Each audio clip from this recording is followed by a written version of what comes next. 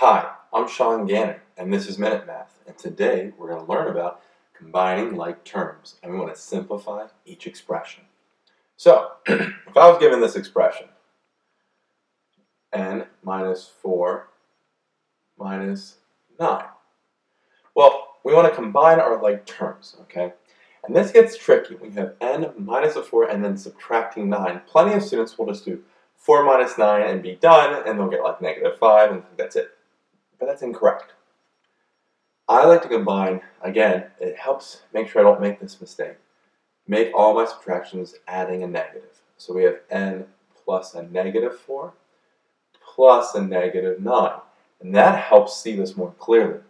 That, okay, it's n plus a -4 plus a -9.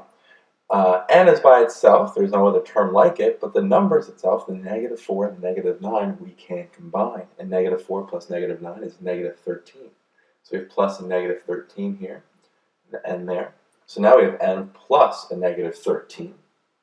And we know that adding a negative, the same thing as subtraction, right? Kind of reverse that up there. So we have n minus 13, and that looks cleaner. So that's why we're going to keep that there.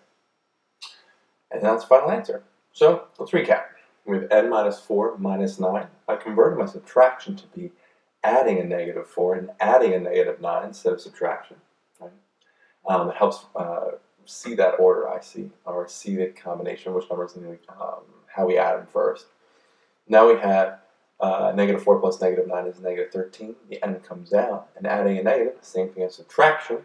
And so our final answer here is n minus 13.